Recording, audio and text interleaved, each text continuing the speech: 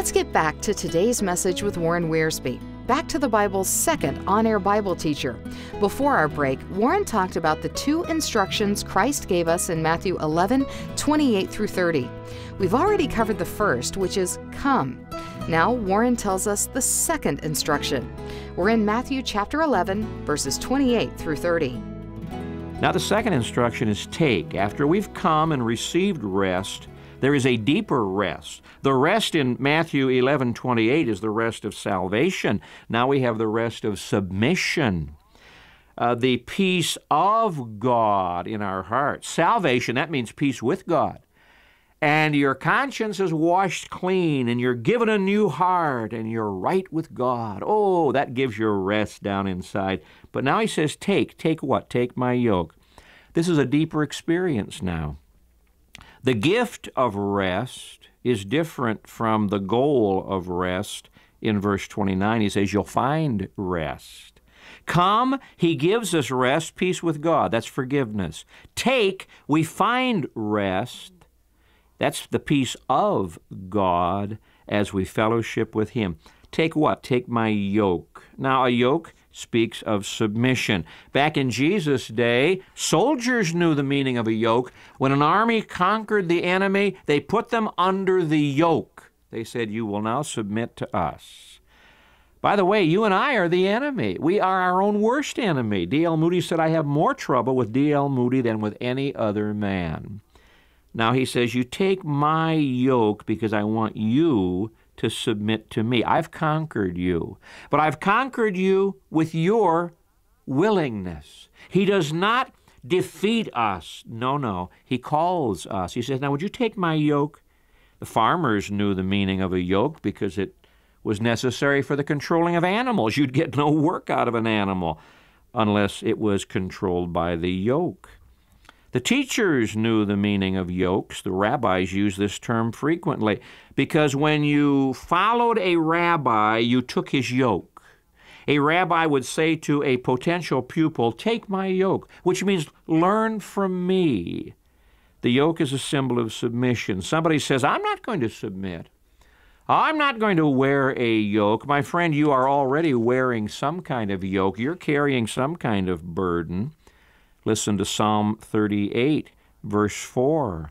For my iniquities have gone over my head like a heavy burden. They are too heavy for me. Would you rather carry the burden of sin, rebellion, disobedience?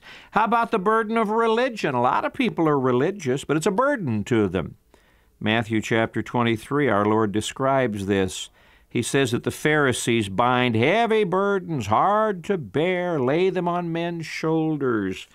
Are you following some religious teacher who's burdening you with a yoke you cannot carry?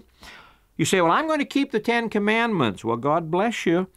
In Acts chapter 15, verse 10, we're told by Peter that it's a yoke. Now, therefore, why do you test God? By putting a yoke on the neck of the disciples, which neither our fathers nor we were able to bear. You want to go back under law instead of God's grace? It's a yoke you cannot bear. The worst burden of all is described in Job, book of Job, chapter 7, verse 20. Job is speaking, and he says, have I sinned? What have I done to you, O watcher of men? Why have you set me as your target so that I am a burden to myself? A burden to myself. Are you a burden to yourself? Now Jesus says, you want to get rid of all these burdens. I'll give you one yoke for the many yokes you're trying to bear. I'll give you a light yoke for the heavy yokes. I'll give you one that fits you and won't gall you and bruise you. And I'll give you a yoke that instead of being a burden will bring rest to your soul.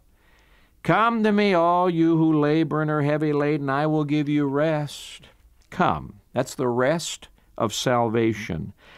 Take my yoke upon you, and you will find rest for your souls, the yoke of submission. Now there is a third instruction he gives us. He tells us to come, and to take and to learn. Take my yoke upon you and learn from me.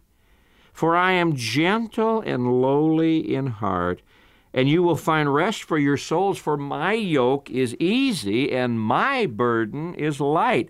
His commandments, says John, are not grievous. When you love someone and you're yoked to that person, the very desires of their heart become the joy of your life. I think of that incident in the cave when David was hiding with his mighty men, and he said under his breath, "Oh, I wish I had a drink of that water from the well at Bethlehem." And some of his mighty men broke through the enemy lines and got a cup of cold water for David and brought it back. He didn't command them. His desire was their desire. That's what Jesus is saying here. Learn of me. We've gone from a crisis to a process. Come, take. That's the crisis. You do that once. Learn. That's the daily process. But notice that he doesn't teach us until we've taken the yoke. That's important. I meet a lot of people who say, "Oh, I wish I understood the Bible better." I'll tell you how to understand the Bible better. Obey it. Just obey what you know, and God will teach you more. John chapter 7, verse 17, "If anyone is willing to do his will, he shall know of the doctrine."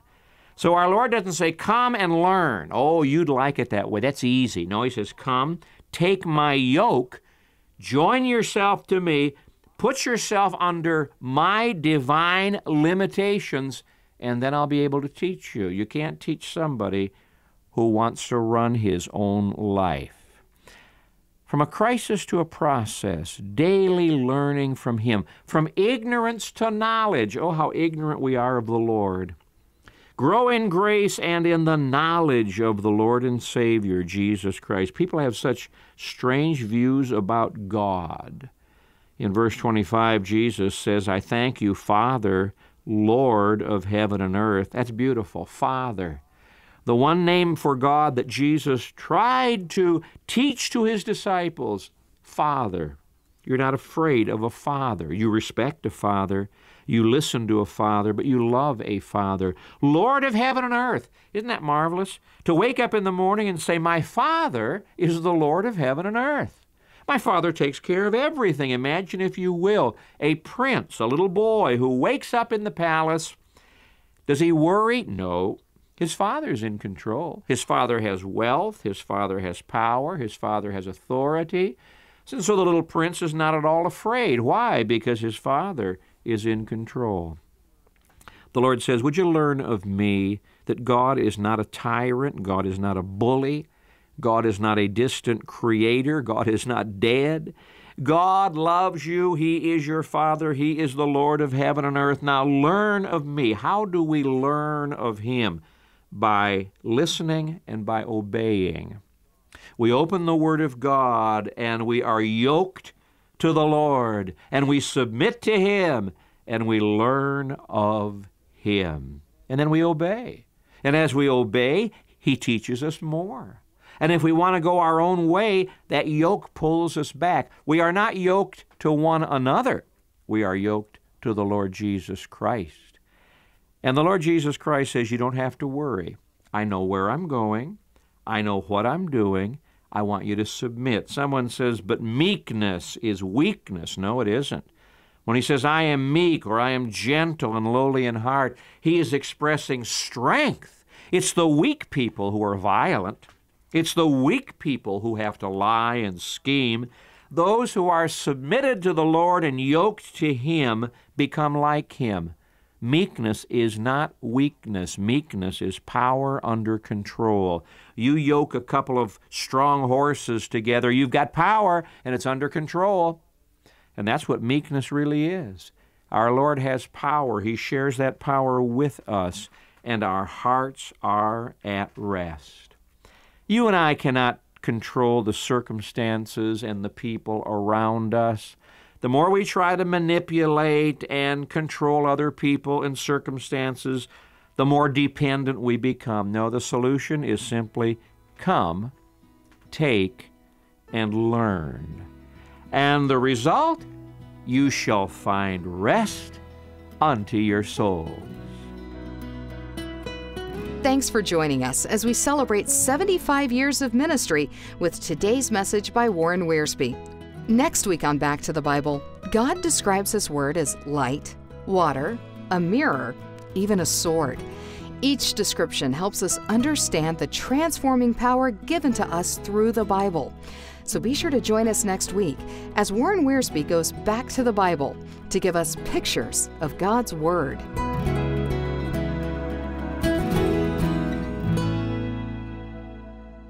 But we have this treasure in jars of clay to show that the surpassing power belongs to God and not to us. We are afflicted in every way, but not crushed, perplexed, but not driven to despair, persecuted, but not forsaken, struck down, but not destroyed, always carrying in the body the death of Jesus, so that the life of Jesus may also be manifested in our bodies. For we who live are always being given over to death for Jesus' sake, so that the life of Jesus also may be manifested in our mortal flesh. So we do not lose heart. Though our outer self is wasting away, our inner self is being renewed day by day. For this light, momentary affliction is preparing for us an eternal weight of glory beyond all comparison. To read and reflect on that passage again, go to 2 Corinthians chapter 4. Thank you for listening to Back to the Bible. Join us again tomorrow. God bless you.